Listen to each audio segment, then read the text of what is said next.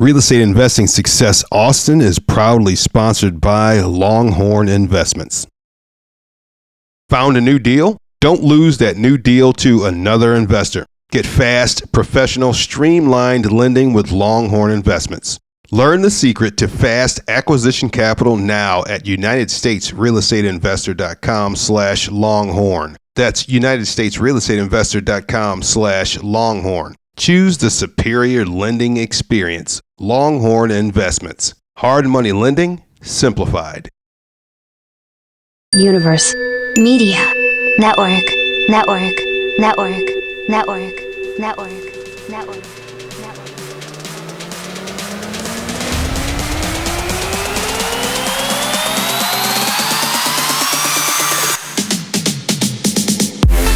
This is Real Estate Investing Success Austin, the show that takes you on a conversational journey throughout the ins and outs and the ups and downs of the Austin area real estate investing industry to help you reach your goals of financial freedom through real estate investing. I'm Antonio Holman, author, investor, and founder of United States Real Estate Investor, a real estate investing focused media company, and my mission is to help you learn and achieve financial freedom through media, networking, and knowledge. Today, we're talking to HGTV star, best-selling author, real estate and private money coach, Amy Mahjoory. From determined to naive to now a content real estate investor, coach, and author. Stick around with me to see why Amy Mahjoory is a real estate investing success. If you're listening to this, there's a good chance you work within the real estate investing industry. There's another good chance that you would like to increase the sales of your products or services. Well, you're in the right place. United States Real Estate Investor is a platform you need to place your brand directly in front of your target audience. With our focused, growing audience of real estate investing beginners, enthusiasts, and seasoned professionals, you can continually reach our captivated viewers and listeners with ease. To learn more or to get started today, just visit UnitedStatesRealEstateInvestor.com/advertising. That's UnitedStatesRealEstateInvestor.com/advertising. Get ready to increase your brand awareness and your bottom line. Attract clients with content.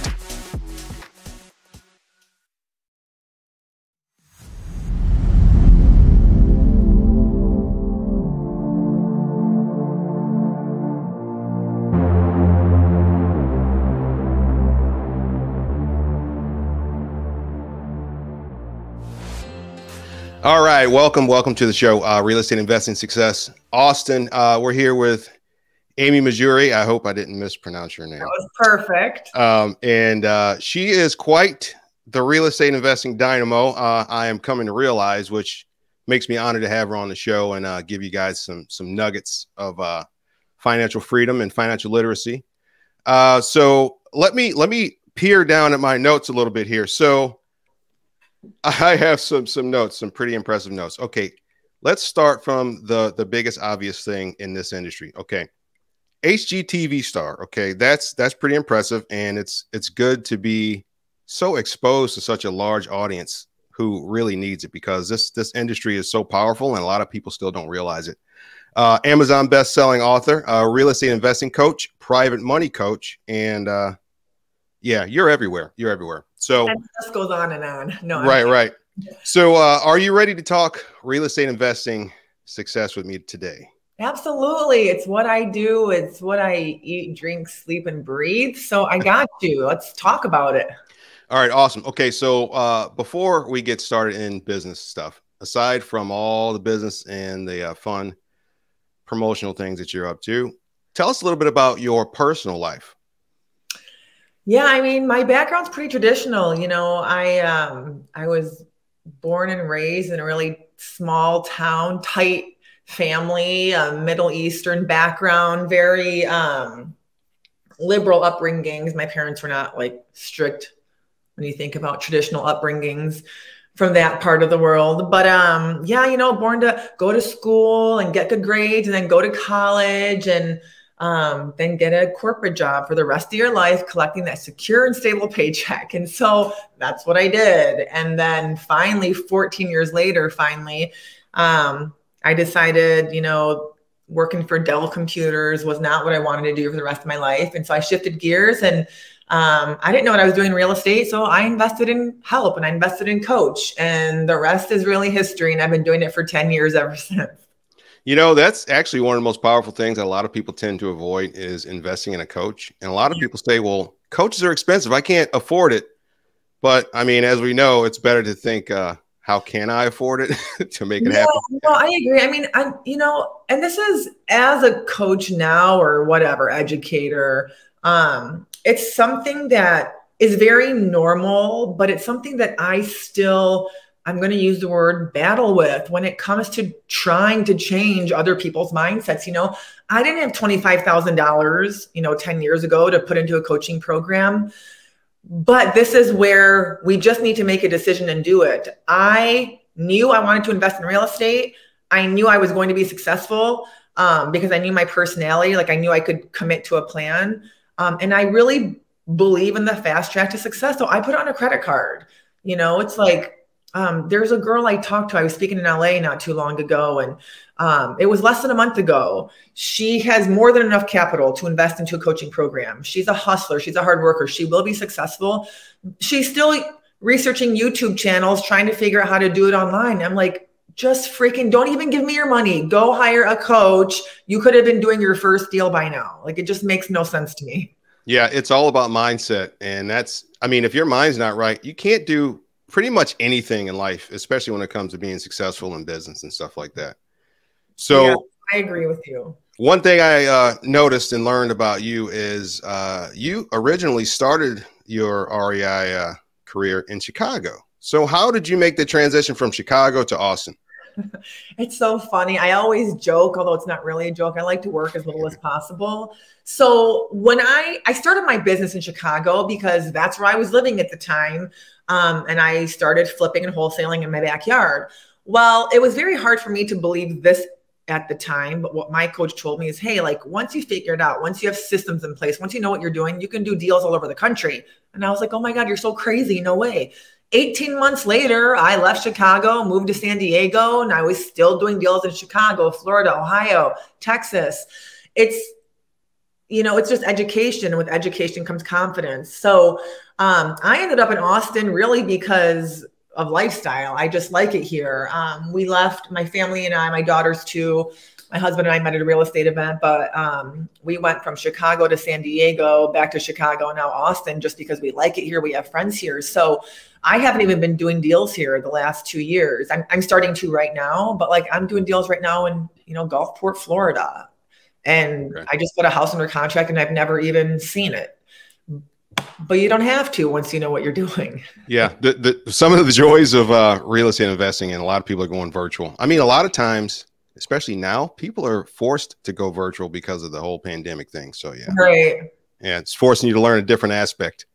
So what's the one word or phrase that really got you interested into real estate investing, and why? I'll go with a phrase, which was, or a sentence maybe. It was really just, I wanted more experiences in life, and sticking to my traditional 9-to-5 wasn't going to allow me financially to experience all the things I wanted to do in life. And I knew that real estate could have been a game changer. And it was a great vehicle to, financial freedom. And so that's why I invested so much into it personally and professionally in the beginning. I just wanted to experience more in life. That's it. Yeah. Financial freedom related. Yeah. So what's your favorite aspect of real estate investing? I think it's like every day is just different. I often joke about the movie Office Space. If you guys haven't seen it, watch it, right? The whole cubicle life. In real estate, you never know. Every day, you never know who you're going to talk to, what properties are going to come up, where you're going to be investing, where you're going to be, raising your next chunk of capital. All I wear now are gym clothes, I'm proud of that. Unless I'm on a stage speaking, I don't have to get all dressed up and go into an office. Like I can be casual and pick and choose the people I want to work with. Yeah. So everything you're doing looks really good. It looks good. Your resume looks incredible, if you ask me, my personal opinion. But I'm sure that this journey hasn't been perfect and beautiful all the time. So what and when was that time on your journey when things just felt your most unsuccessful? Oh, my heart's already racing.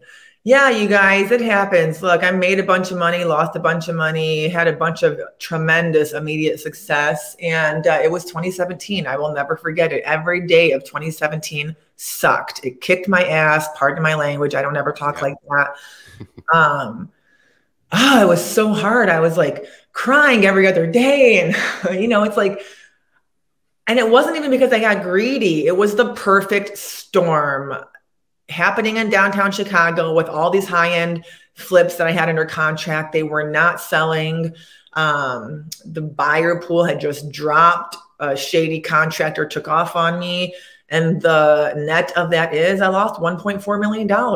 And, people will say, oh, well, that just came out of your company. No, this was out of pocket. I liquidated all of my assets. I drained my retirement account. I put my private money lenders on payment plans.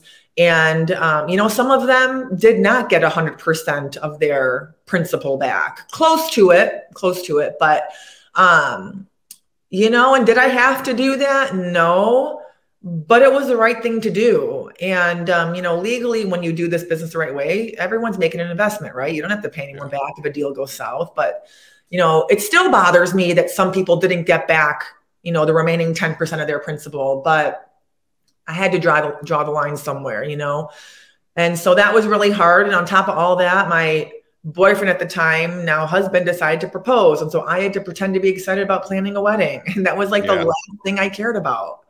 Wow. So it was really hard, but I always say, it's a tough times that define us, and absolutely perseverance will prevail. And it's how you handle those tough times that will determine, what you do next. And I never exited the game. I just changed my strategy, and some people think it's crazy and they can't believe that I'm a coach teaching people how to raise money when I lost all that money. Why? One has nothing to do with the other. Just because I lost money, it doesn't mean I can't show you how to raise capital, So, but that was my long-winded response. And 2017 was the worst year of my life. Yeah, it's good. It's interesting how a lot of people think that successful people are just having win after win after win. There are a lot more losses than there are ever wins. And people just don't see that or realize it for some reason. Man. So you got a lot of things going on. So I don't know how difficult this may be for you to pinpoint, but what's the biggest current goal you have for yourself right now? That's so funny. I'm not actually going to tell you. It was to some people to be like, what? But we have not the Cliff Notes version is, and then I'll give you a real response. Okay. I'm speaking at this event, Cody Sperber's event in Vegas in April, and all the speakers are on a side chat trying to beat out the next speaker, all these type A personalities, and who can sell the most tickets. So that's what I wanted to be like. I want to beat Cody, and I want to beat Pace, and I want to beat all these guys on ticket sales.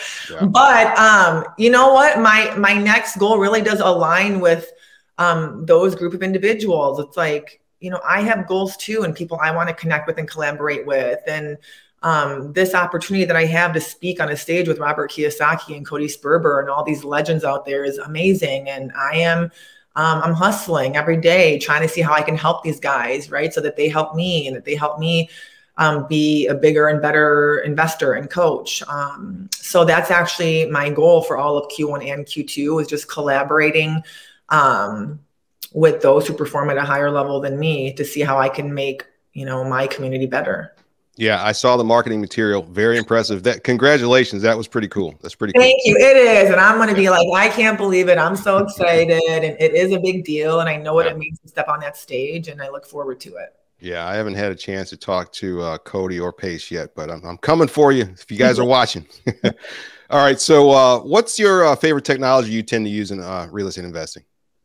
Technology and real estate investing. Oh my God. I worked for a computer company for 14 years, and my technological skills and ambitions suck. So I'm very basic. Everything I do is on Excel spreadsheets, my CRM, which is Active Campaign, and Google Drive. Yeah. So, you know, of course I have systems and steps and deal analyzers and stuff, but other than this nice old laptop and the cloud, that's how I do all my business. Yeah. Yeah. I'm with you. Everything's in the cloud now, and yeah. I was terrified when I first started, but now, man, it's incredible. It's great. I got all my files and everything I need, no matter where I am. So I'm happy.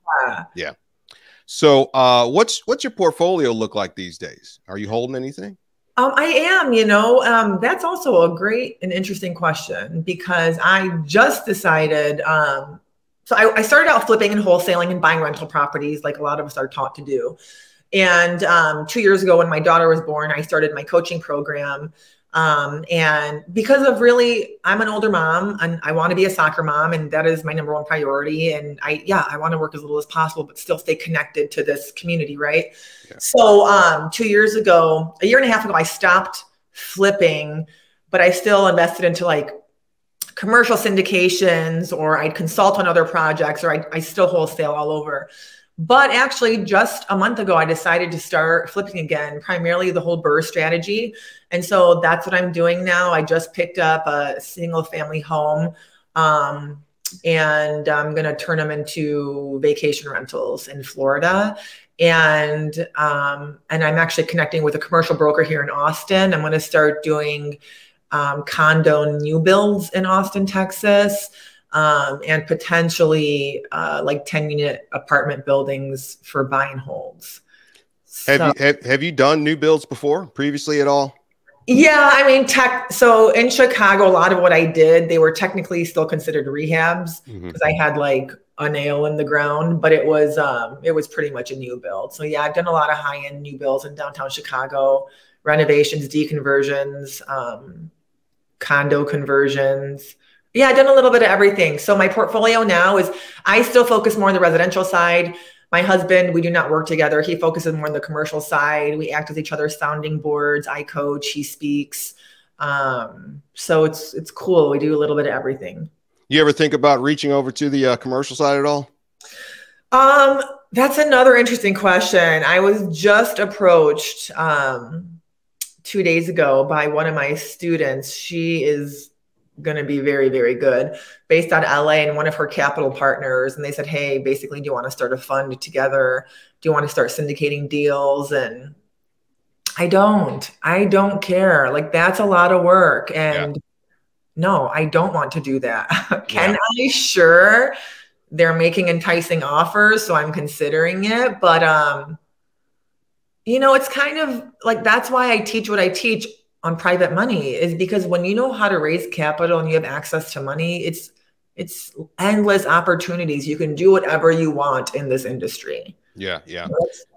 So skill set.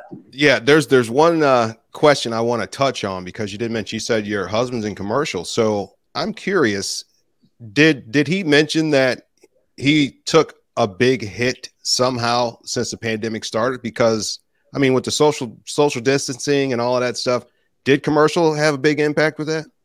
No. And this is something he talks about very openly. He says, guys, when COVID hit, so he used to, he's a public speaker more so than I am. This is what he does like every weekend.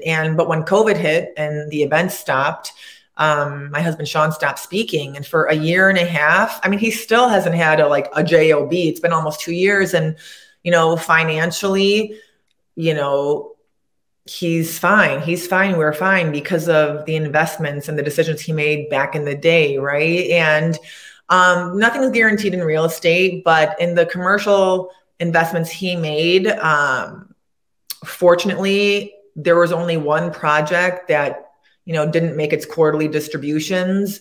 But that was it. And he made really good returns on his projects. So, you know, I always talk about, you know, we make our money when we buy and we realize our profits when we sell. And so it's very important to understand what you're doing, why you're doing it, and having systems in place to make those decisions based on data, and to not wing it. It's not a guessing game. People are scared to invest in real estate now because of, the war. Why? There's always demand for houses in the real estate market. So how are you analyzing your deals and what's your strategy? Right. So, Amy, how can people connect with you, and tell us about any events or any things you got coming up? Yeah, no, I appreciate that. Thank you. It's just me, you guys. I don't outsource anything anymore. So get a hold of me on Instagram. Send me messages. I will respond. I'm always sharing content on there on ways that you can grow and scale your real estate business.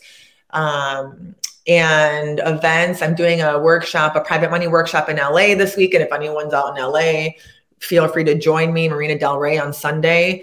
Otherwise, all my events are announced in my Instagram bio. So yeah, just connect with me there. I'd love to chat with you guys. Awesome. Okay. So since getting into the real estate investing industry, what are you most grateful for? Without a doubt, I don't even have to think about that. It's my coaches. It's my coaches. Without them, I wouldn't be where I am today. And I attribute, sure, I'm the one who, took the initiative to follow the system and do what I need to do. But without their guidance, who knows how long it would have taken me, to do some of these things. And if other opportunities would have even come to fruition had it not been for them. So that's the part of the reason why I am a coach, because I'm a product of the coaching system. It works. And it's still a daily struggle with me, because I can't understand why everybody's not investing in coaching. I don't understand it. And people are going to say, I can't afford it. Yeah, you can figure it out, cut down on your weekly lunches, put it on a credit card. If you're disciplined enough to hustle and get out there and do it. And there's no reason why you guys can't grow and scale your real estate businesses as well. Yeah. So one quick side note, after you hired your first coach, what was that amount of time when you were like, wow, that was great. I'm very happy I hired that coach? So the day I made that decision, because sure, I was a little, nervous about, oh my God, 25 G's on, multiple credit cards. But oh man, I'll never forget it. The day I made that decision, it was like this huge weight had been lifted off my shoulders. Really? And I was so excited. And 6 months later was the next moment that I was like, dang, this is awesome. I'm making money. The business is growing. So day one and month 6 really were the big aha moments for me. Yeah. All right. Before I hit you with the last question, just want to tell you thanks for being on the show. I really appreciate it. And hopefully we'll do some great other things together. Somehow we'll connect again, I'm sure. Yeah. For sure. All right. So finally, what is your definition of real estate investing success? Got all these tough questions. My definition of real estate investing success. Oh shoot. Everyone's goals are different. So it's having goals and, crushing them, knocking them out of the park. Is it monetary? Yeah, sure. Financial goals are a piece of it, but it's also who you choose to surround yourself with. What's the power team that you're building? Are you sharing that success and highlighting your team? It's because of our teams that we are successful, So it's really just, I think at the end of the day, being able to do the things you want to do. So creating and building your lifestyle by design is my definition of real estate success. Successors, I hope you've enjoyed my quick conversation today, and I hope you've gained just a little more insight into achieving your financial freedom and reaching your goals. For more real estate investing content like this and a lot more, please visit UnitedStatesRealEstateInvestor.com. That's UnitedStatesRealEstateInvestor.com. Thanks for listening, and as always, stay grateful, stay successful, and be free. Music by Stream Beats.